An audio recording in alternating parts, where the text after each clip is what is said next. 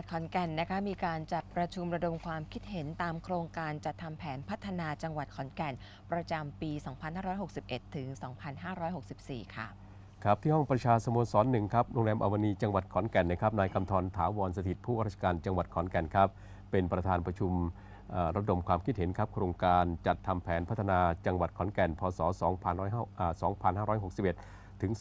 2564 นะครับเพื่อเปิดโอกาสให้ทุกภาคส่วนครับเข้ามามีส่วนร่วมในการกำหนดทิศทางการพัฒนาจังหวัดตั้งแต่กระบวนการที่เป็นต้นทางก็คือการร่วมคิดร่วมแสดงความคิดเห็นเพื่อนำข้อมูลไปใช้ในการจัดแผนพัฒนาจังหวัดขอนแก่นพศ 2561 ถึง 2564 ครับเพราะว่าแผนพัฒนาจังหวัดก็เหมือนกฎหมายที่ส่วนราชการหน่วยงานภาครัฐองค์กรปกครองส่วนท้องถิ่นรวมทั้งภาคเอกชนภาคประชาสังคมและทุกภาคส่วนต้องปฏิบัติตามกล่าวคือทุกภาคส่วนจะต้องใช้แผนพัฒนาจังหวัดเป็นกรอบในการปฏิบัติงานเพื่อขับเคลื่อนการพัฒนาจังหวัดให้ตรงตามเป้าหมายสูงสุดก็คือการแก้ไขปัญหาความเดือดร้อนของประชาชนและพัฒนาจังหวัดให้มีความเจริญเติบโตไปในทิศทางที่ดีขึ้นค่ะ